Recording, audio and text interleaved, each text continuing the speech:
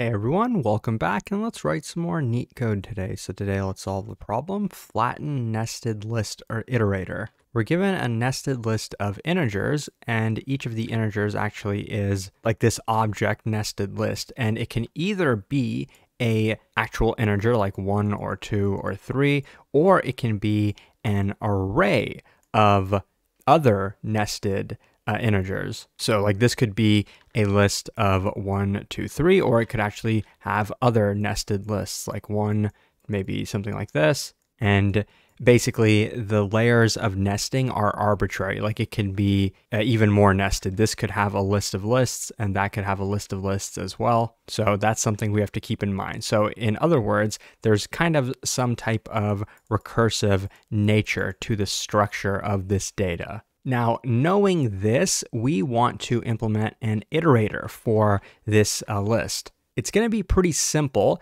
It's just going to support two methods. One is going to return the next integer in the list. So assume we had this list. Think of it in a flattened way. It would look like 1, 2, 3. Imagine the structure was a little bit different. Like here, we have another list, and maybe that has a list as well, 3, 4. So what is this going to look like when we flatten this? Basically, we iterate through it from left to right. Here we see we have a 1. Then here we see we have a list. So we're going to go through that entire list before we move on to the next position. So here we would get a 2, a 3, then move on to the next. And then here we see a 3 again. And then the next spot we go one layer in again. And we see this list just has one value, 4. Then we pop out of it. And then we're done with this. And then we're done with the entire list. So our iterator should return the values in this same order.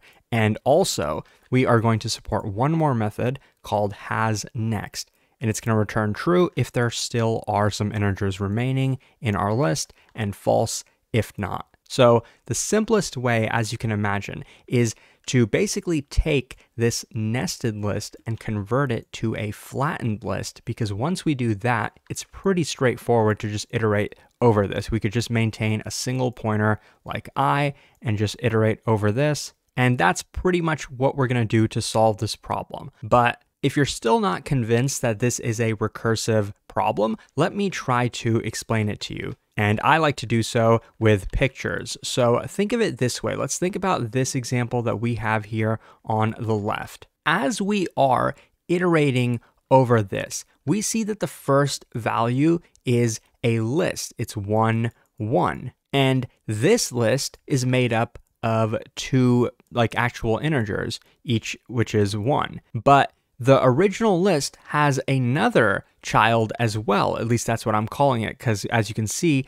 we can visualize this with a tree. So next we have 2 here, and we have one more child, a child here, which is a list. Again, it's 1, 1, and that can be decomposed into its 2 children, 1, 1. So you can imagine that these could be nested as well. Maybe we had a list here and then we can keep going. So basically, the easiest way to think about this is in terms of trees. This is how we're visualizing it. And when you do that, you realize that, yeah, this is a recursive problem. What do you think is the base case with this recursion? You tell me. There's going to be a base case and there's going to be a recursive case. What's the difference between these two cases? Well, the base case is when we have an integer. The recursive case is when we have a list. Pretty simple, right? And notice all the leaf nodes are just integers. We just go over these from left to right, and we literally have the flattened version of this nested list. So that's pretty much the entire problem. Once you can realize this, to be honest, you can solve the problem in like 2 minutes. Now, in terms of time complexity, we're pretty much just iterating over this list. So it's going to be big O of n, where n is the number of values in there. In terms of time or space complexity, we are going to basically be creating a copy of this. So that's also going to be big O of n. We're going to create a flattened copy of this. So now let's code this up. So before I even start coding, the first thing I want to show you is this nested integer interface, because in my opinion, at least, this is actually the hardest part of this problem, just making sure you're using this thing correctly. So each nested integer is an object. We know it could either be an integer or it could be a list. And we have this method for us to figure out which it is. It'll return true if this is an integer, and if it's not, then it must be a list. If it is a integer, there's a method for us to actually get that integer. If it's a list, there's a method for us to get the list. And when they say list here, just recognize that this is an array of nested integers. So a nested integer is basically like a wrapper interface around these two values, these two potential values. So now, knowing that, let's code this up. And the way I'm going to do this, I'm just going to write out basically the high level code. One, I'm going to have a stack. That's where I'm going to put the flattened values of the nested list. I'm going to do so with, let's say, a DFS. That's what I'm going to call it. And we're going to pass in the nested list into that DFS. This nested list is an array of nested integers. And after we do that, I'm actually going to reverse the stack like this, stack.reverse. And the main reason I'm doing this, I might as well show it to you, is because when we return the next integer with our iterator, I mentioned earlier we could just have a pointer and just shift it every time.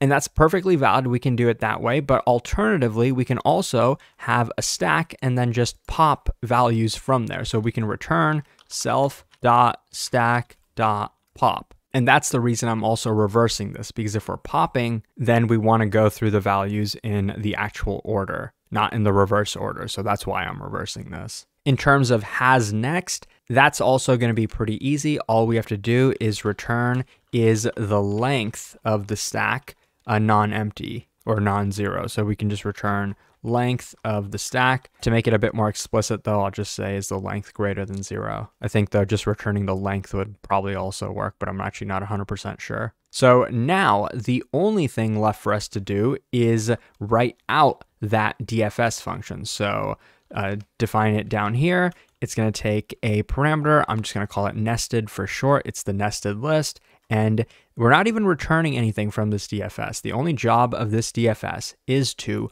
populate the stack. And since this is recursive, it's easier to just populate the stack rather than actually return something from this DFS. So what are we doing now? Remember, we're basically creating a branch in our decision tree for every value in the list. And we don't even know how long the list is. So we're just going to iterate over it for n in nested. And we know there's two cases, two very simple cases. Either n is an integer or it's not an integer. And if it is an integer, that's very simple. It's our base case. We can say self.stack.append this integer. And if it's not, then this is the recursive case. We say self.dfs, pass in n as the new nested list. But there's a small bug here, and that's kind of why I said that the hardest part of this problem, or at least part of it, is this interface, making sure you're using it correctly. Remember, when we were calling this DFS, we were given an actual list, an array of nested integers. That's why we're able to iterate over this like this. But in each item in that nested list is going to be a nested integer interface. Even if this else condition is true, we know that it's not an integer, it's a list. That doesn't mean the type of it is actually a list or an array. For us to actually get the array version of this, we have to call get list here before we pass that parameter in. And similarly, when we append to the stack here, n is an integer, but it's still wrapped around the nested integer interface. So we can also here say get integer so that our stack actually contains the integer so that when we pop it, it's actually returning the integer. So that's pretty much the whole code, though I notice a bug here in self-stack. We're not calling anything. We're just referring to this member variable and getting its length. So this is the entire code. Now let's go ahead and run it to make sure that it works. And as you can see on the left, yes, it does, and it's pretty efficient. One thing I will quickly mention though, is I ran the code without this part, without calling get integer. And I'm pretty sure this pop method in that case is not returning an int, it's returning a nested integer. And I noticed that this code actually passes as well. So I'm not sure, maybe the Leetcode test cases you can see here, it also passes. I'm not sure what's going on, or if it's just early in the morning and I'm not understanding something, but that's kind of confusing to me. Let me know if you have any thoughts on that. But if you found this helpful, please like and subscribe. If you're preparing for coding interviews, check out neetcode.io. Thanks for watching, and I'll see you soon.